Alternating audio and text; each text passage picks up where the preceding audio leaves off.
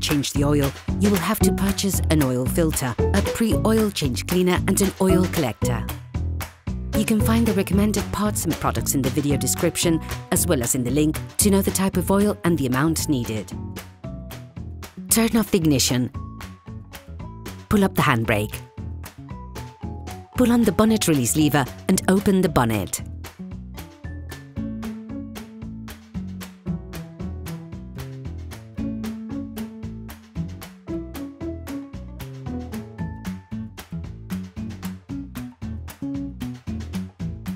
Open the oil fill plug. This will increase the oil flow when performing an oil change. Before changing your oil, we advise adding a pre-draining cleaner to the used oil in your engine. This will enable you to unclog your engine and get rid of any persistent residue to reduce your consumption of oil and fuel and to reduce the polluting emissions as part of a technical checkup. Before using it, start your vehicle for 5 minutes so that the oil is slightly warm. Then add the product and leave your engine turning over slowly for 10 to 15 minutes. Once the product has been added, you must not drive your car. Ensure that you change the oil immediately afterwards. In order to drain your vehicle, you must first lift the front section of your car. This will enable you to access the drain nut.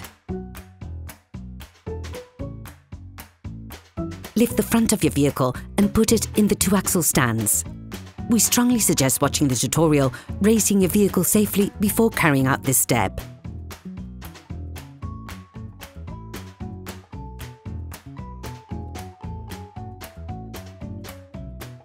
You can now see the drain nut. Unscrew the drain nut. Use the wrench to begin with and finish off the process by hand. You have to anticipate this by placing a container underneath to collect the oil.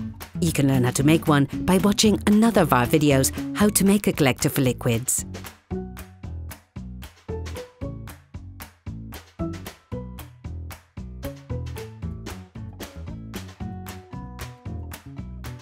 Be careful on the last few turns of the screw. The oil can squirt immediately.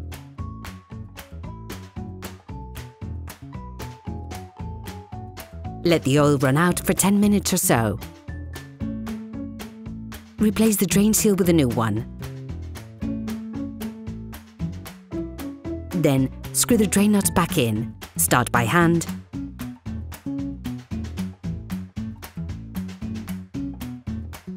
Then finish off using a wrench without being overzealous, of course. When performing an oil change, it is necessary to replace the oil filter. Access to the oil filter is done from underneath the engine compartment. To avoid letting the oil inside the filter from flowing out, place a collector for liquids under it.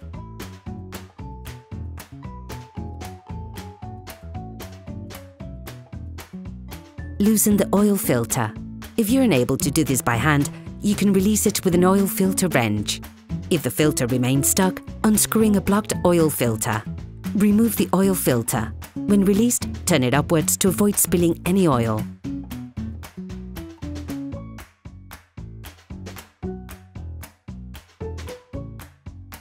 Separate the filter cartridge from the flange by pulling on it.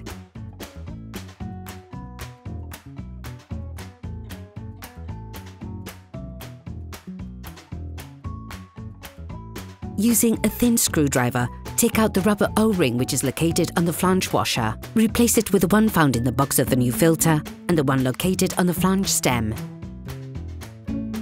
Start by cleaning the filter flange with brake cleaner fluid and paper towels.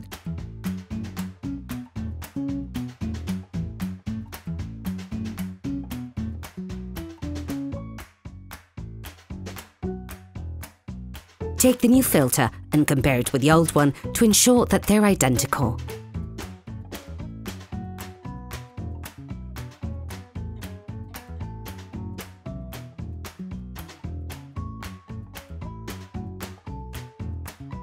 Replace them with those provided in the new filter box, making sure you properly oil the surface.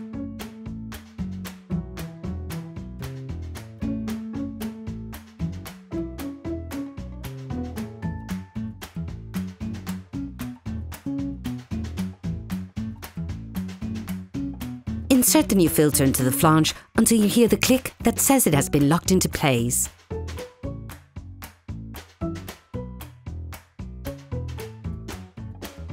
Rescrew the filter until you feel contact.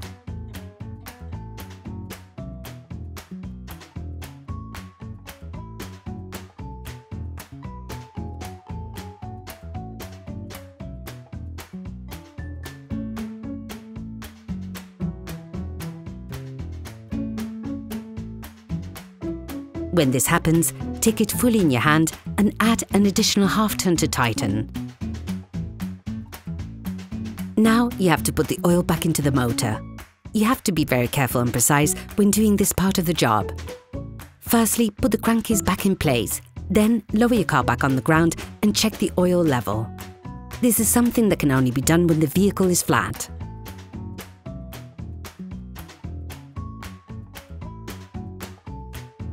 Begin by putting 90% of the suggested amount.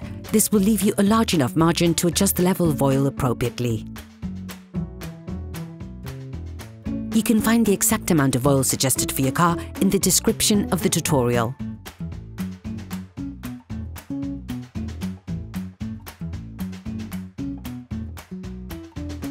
Close the oil fill plug.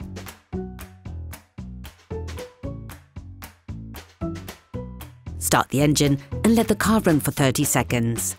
This will fill the oil filter. Remove the oil gauge and wipe it down.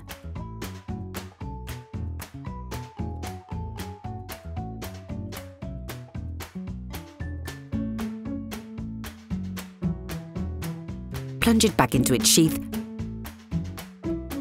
Remove it again and check the oil level. The optimal level is near the maximum, but be careful to never go over it. Based on the level indicated on the gauge, readjust to obtain the optimum amount.